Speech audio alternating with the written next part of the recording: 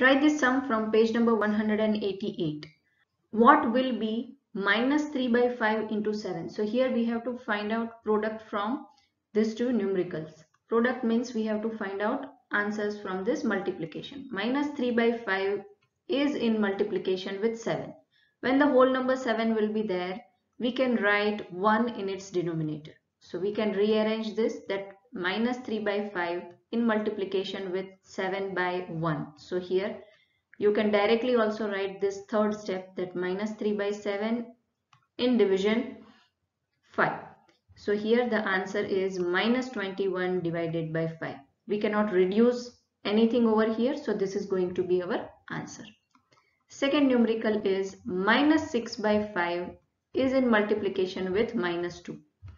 So minus 6 into minus 2 divided by 5.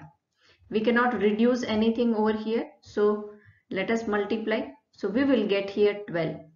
Minus minus will be plus. So our answer will be plus 12. So 12 divided by 5. Our second set of numerical. The first numerical is minus 3 by 4 is in multiplication with 1 by 7. So let us reframe this, that minus 3 into 1 divided by 4 into 7. So we will get here minus 3 divided by 28, and we cannot reduce anything over here. So this is going to be our answer. Second numerical. 2 by 3 is in multiplication with minus 5 by 9. So 2 into minus 5 is in multiplication with 3 into 9. So here we will get minus 10 divided by 3 into 9 is 27. So minus 10 divided by 27.